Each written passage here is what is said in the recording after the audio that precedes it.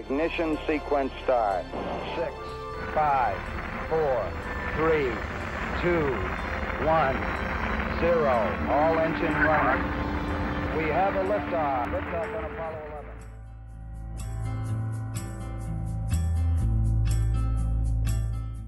This is a picture of our national American heroes.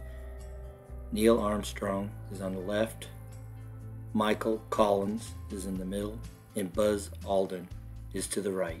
We obviously know that there was a flight to the moon, but what actually happened from here to there? Saturn V spacecraft launched from Kennedy Space Center July 16, 1969, and was rocketed into space over 100 miles from the Earth's surface in excess speeds of 6,000 miles per hour. Circling the Earth a couple of times created what is called a translunar ejection. The command service module detached from the craft and mated with the lunar module and coasted 3 days to the moon.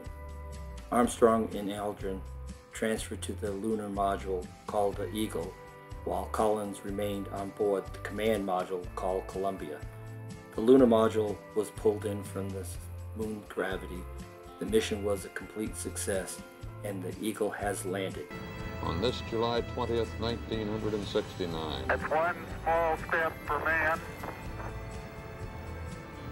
one giant leap for mankind. Oh, that looks beautiful, Neil. It has a stark beauty all its own. It's like much of the high desert of the United States. It's